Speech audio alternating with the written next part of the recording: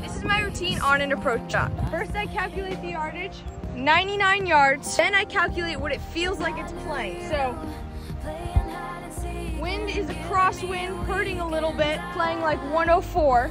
Over water, over bunkers, playing like 110, and I have a backstop. So it's playing about 112. I'm gonna hit my pitching wedge.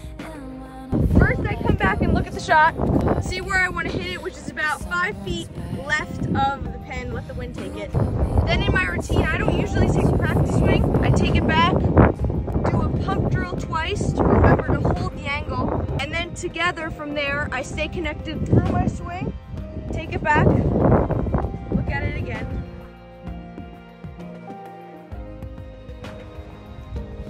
Kissing cars and downtown bars was all we needed.